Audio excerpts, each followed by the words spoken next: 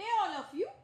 In this class, I want to explain operations on multiple random variables.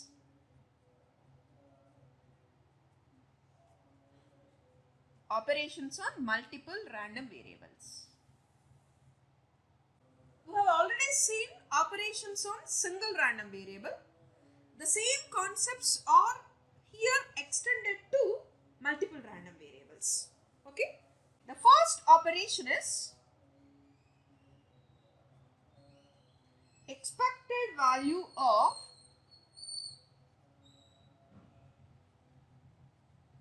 function of a random variables. Expected value of function of random variables. Why it is expected value of function of a random variables? Because these are the operations on multiple random variables. That is the reason. Okay. So now, if g of x comma y is a function of two random variables x and y, means here we are seeing the operations on two random variables. We can extend it to n number of random variables. Okay. So now, then the expectation of function of the random variables e of g of x comma y is equal to, yes, it is represented by expectation of anything is nothing but their mean. So it is represented by g bar. And the equation is integral minus infinity to infinite, integral minus infinity to infinite. Simply you have to substitute the function here, okay, and then fxy of x comma y dx dy, okay. If that is for single random variable, simply you substitute here x and this will be fx of x dx and the integration will be 1. But as the random variables are 2, you have to go for double time integration and substitute the given function, and you have to take the joint density function fxy of x comma y dx dy. Okay, this is the expected value of the function of two random variables. Suppose if you want to extend the same to the n random variables, what will happen? Suppose for n random variables, g bar, that is e of g of x1 comma x2 etc. xn is equal to integral minus infinity to infinite, integral minus infinity to infinite for these two random variables, so on, integral minus infinity to infinite for this n, and g of x1 comma x2 etc. xn into f x1 x2 etc. xn of x1 comma x2 so on xn dx1 dx2 so on dxn. This is the expected value of function of n random variables. All these are your x1, x2, etc. xn or n random variables. Okay. Next operation is joint movements. I explained the significance of expected value, movements, etc. in the concept of operations on random variables. Please watch that video once. Why it is joint movement? Because it is the movements for multiple random variables. And here we are restricting first for two random variables. Hence these movements are called joint. When we say joint, there exists more than one random variable. So, first type of joint movements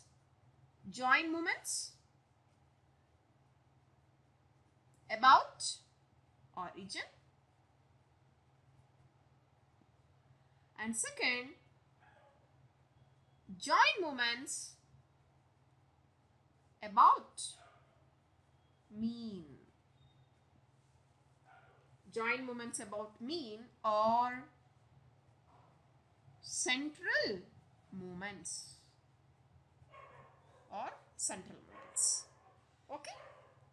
So now we'll see join moments about origin first. So join moments about origin. Join moments about origin. Yes, the definition of join moments is join moment about origin for two random variables. For two random variables, x and y is expected value of the function,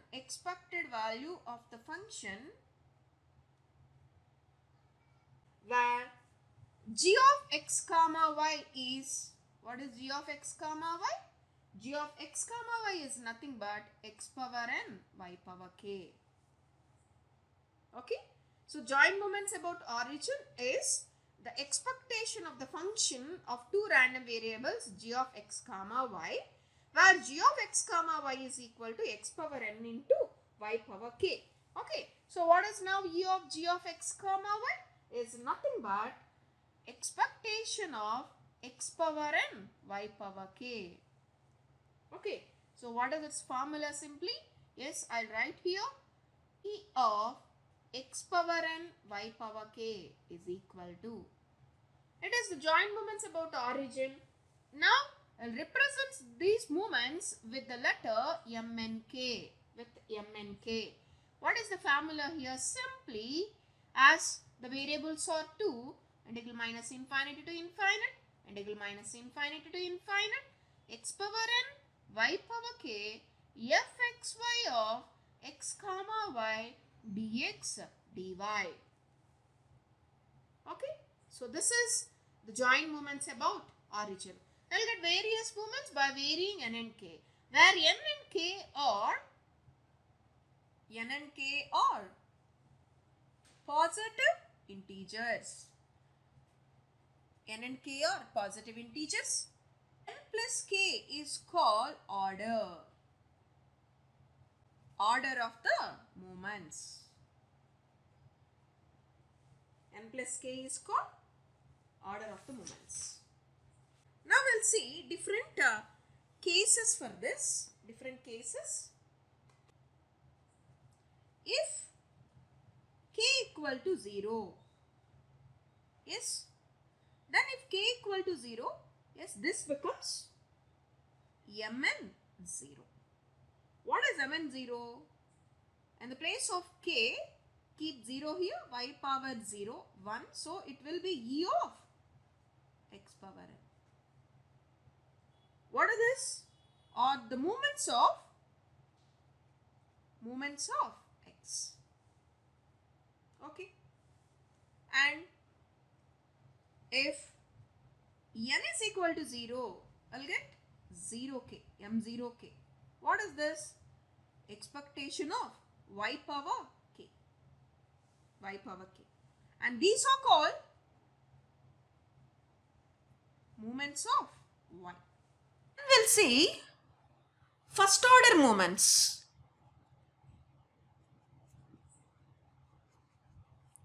First order moments. Okay. What is actually order? Order is n plus k. First order means n plus k is equal to 1. Means either n is equal to 0 and k equal to 1, or n is equal to 1 and k equal to 0. These are the cases. Okay. So now, yes, now first take m1 0. Yes, means n is 1 and k is 0. What is m1 0? Yes, n is 1, k is 0. So simply I'll get e of x. Okay, n is 1, k is 0, e of x. What is E of x? E of x is x bar. Okay. Simply you substitute here. So you'll get integral minus infinity to infinite, integral minus infinity to infinite. Y power 0 is 1, x power 1. So it is x into fxy of x comma y dx dy. Okay. In the same way, m01, that is E of y, that is y bar, that is equal to integral minus infinity to infinite, integral minus infinity to infinite, y into fxy of x comma y dx dy. Okay, so these are first order moments. Okay, now I'll see the second order moments. Second order moments means n plus k is equal to 2. Implies first case is n is 2, k is 0. N is 0, k is 2, or n is 1, k is 1. These are the cases. Okay. Now see m2 0. Yes, keep here. So you'll get E of x square.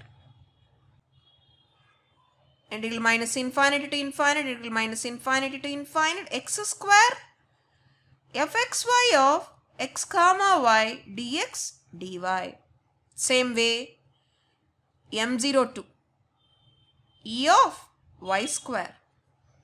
Integral minus infinity to infinite, integral minus infinity to infinite, y square fxy of x comma y dx dy. And the last one is m11 because n is equal to 1 and k equal to 1.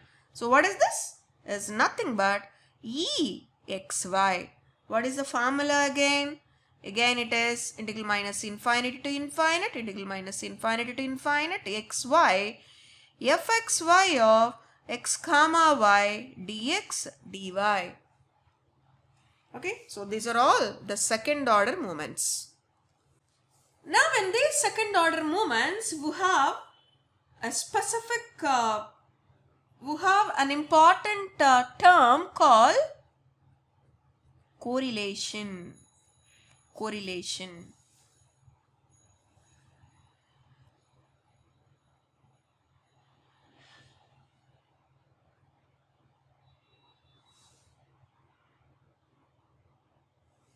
What is meant by correlation here? The second order joint moment M11, the second order joint moment M11 is called correlation. Correlation. And that is represented by Rxy. Rxy. So what is Rxy? Rxy is equal to M11. That is E of xy. What is the formula? Integral minus infinity to infinite, integral minus infinity to infinite, xy fxy of x comma y dx dy. Okay, so this is the formula of correlation. Now we'll see two properties, main properties of correlation.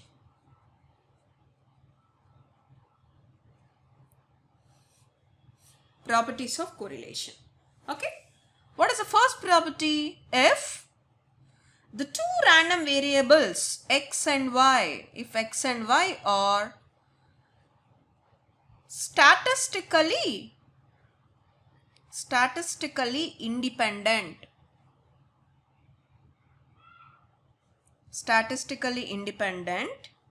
then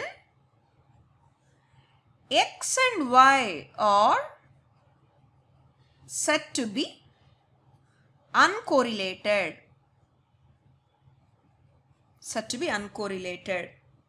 That is, Rxy is actually E of xy. Okay. If statistically independent, then x and y are said to be uncorrelated. What is this uncorrelated meaning?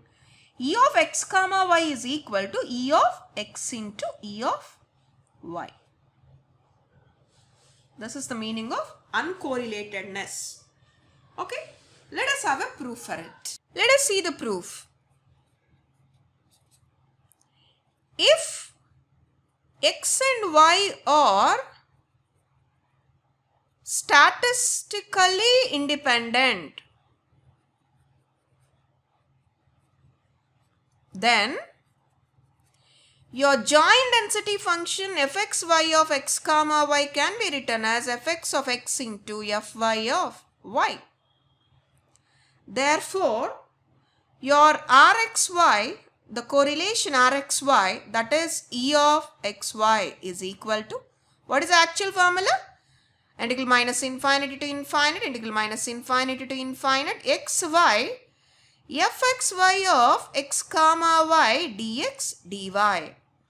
So, now in the place of fxy of x comma y, you substitute fx of x into fy of y and then dx dy. So, now you can separate integral minus infinity to infinite, separate like x into fx of x dx, and integral minus infinity to infinite y into fy of y dy. So, what is this? E of x. And what is this? E of y. Okay. Therefore, E of xy is equal to E of x into E of y, which is nothing but the condition for uncorrelatedness. The second property, if x and y are orthogonal, then the correlation Rxy is equal to 0. What is the proof? If x and y are orthogonal, orthogonal means you are simply taking, if one variable exists, other won't exist. That is simply, in the case of random variables, we can take orthogonal as that one. Means here, if x and y are orthogonal, their joint occurrence, that is the joint density function, is 0. Means there is no joint occurrence for the random variables x and y. So now, if fxy of x comma y is equal to 0, then take this rxy, that is E of xy, integral minus infinity to infinite, integral minus infinity to infinite, xy into 0 dx dy, it becomes 0. Okay. So that is the proof for the second property. Totally, in the concept of joint moments about origin, okay, we have seen the expression, and what happens if k equal to 0 and n equal to 0 becomes the moments of x and y, first order moments, second order moments, and a specific term called correlation and the properties of correlation. Now we will see the second type of moments, joint moments about mean or joint central moments. Joint moments about mean or joint central moments. Okay. Now, I'll define the joint moments about mean. Consider the random variables x and y. Okay. Then, the expected value of the function g of x comma y, that is equal to x minus x bar whole power n, y minus y bar whole power k, are called joint central moments. Means, joint central moments means E of g of x comma y, that is E of x minus x bar whole power n into y minus y bar whole power k. The expression is integral minus infinity to infinite, integral minus infinity to infinite. Yes, x minus x bar whole power n into y minus y bar whole power k fxy of x comma y dx dy. Okay, so this is your expression for joint central moments. Here also n and k are positive integers and n plus k is called order of the moments. Order of the moments. Now here also we have to see various order, various moments. First I'll see 0th order moment. Another important point is this is represented by, like in the previous joint moments about origin, the moments are represented by m and k. Here the moments are represented by mu n k. The moments are represented by mu n k. So now the 0th order means n is equal to 0 and k equal to 0. Means you will get mu 0 0. What is mu 0 0? Simply you substitute e of x minus x bar whole power 0, y minus y bar whole power 0. So you will get e of 1, which is nothing but 1. So the 0th order of the central moments is 1. Okay. Now if we see first order moments, I will get first order means either n is equal to 1 and k equal to 0 or n is equal to 0 and k equal to 1. So first order moment mu 1 0 is simply n is 1, k is 0. It will be x minus x bar whole power 1 means e of x minus x bar, because y minus y bar whole power k is y minus y bar whole power 0, which is 1. So it becomes e of x minus x bar. What is e of x minus x bar actually? Yes, you can apply, you can write like this: e of x minus e of x bar. E of x is x bar, e of x bar is x bar, because expectation of constant is constant, x bar is constant, so expectation of x bar is x bar, so it is 0. Same way mu 0 1, that is expectation of y minus y bar, that is e of y minus e of y bar. So again it is y bar minus y bar, that is 0, means the first order moments are 0. Now I'll see the second order moments. Second order moments. Yes, what are the cases? N equal to 2 and k equal to 0, or n is equal to 0 and k is equal to 2, or n is equal to 1 and k equal to 1. What is mu to 0? Same. Expectation of x minus x bar, now it is whole square, because n is 2, k is 0. The other term y minus y bar whole power 0 becomes 1. Okay. So is nothing but sigma x square. Okay. And mu 0 2 is e of y minus y bar whole square, that is sigma y square. What are this? These are called joint variances of x and y. Then the other second order moment mu 1 1 is nothing but e of x minus x bar into y minus y bar. That is nothing but sigma xy. What is this sigma xy? Sigma xy is called covariance. So now we have to define like correlation in the joint moments about origin. Here we have to see about covariance. What is covariance? The second order joint central moment. The second order joint central moment mu11 is called covariance, and that is represented by sigma xy, or you can represent it with cxy, and the formula is E of x minus x bar into y minus y bar.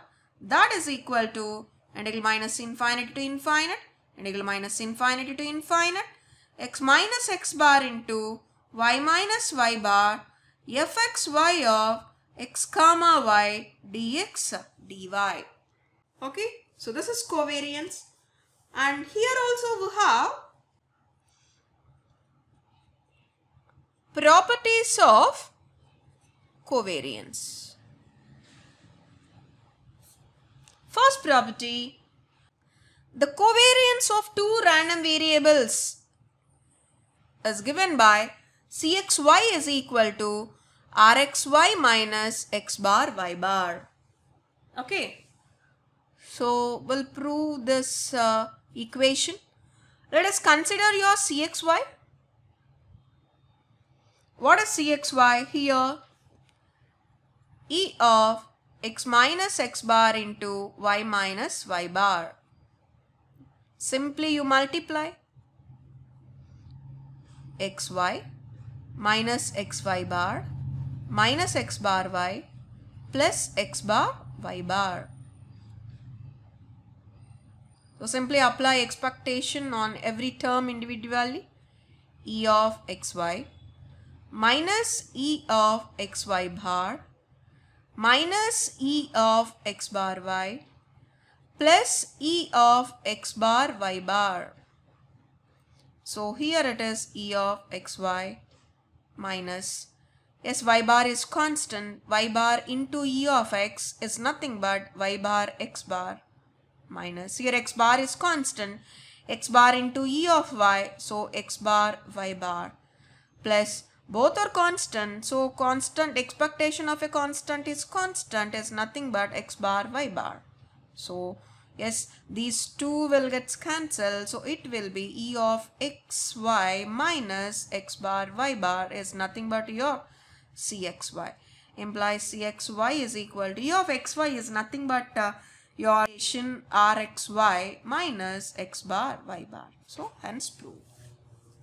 And the second property, if x and y are independent, the covariance cxy is equal to 0. What is the proof? Yes, if x and y are independent, we can write, for the independent case, we can write rxy or E of xy is equal to E of x into E of y. We already proved in the properties of correlation. So it implies, just take this formula, cxy is equal to, in the place of rxy you write E of x, E of y minus x bar y bar. What is E of x? X bar. What is E of y? Y bar. X bar y bar minus x bar y bar, that is equal to 0. Hence proved. Okay. So totally, in the case of joint moments about mean, yes, we have seen the expression of mu n k. This is the expression. It is the expectation of x minus x bar whole power n into y minus y bar whole power k. Yes, the 0th order central moment we got as 1, and the first order central moments are mu10 and mu01, which are 0, and the second order central moments are nothing but your joint variances of x and y, and mu11 is nothing but your covariance, and the covariance properties are these two, and we proved those properties also. Thank you for watching this video. If you like this video, please don't forget to like, share and subscribe.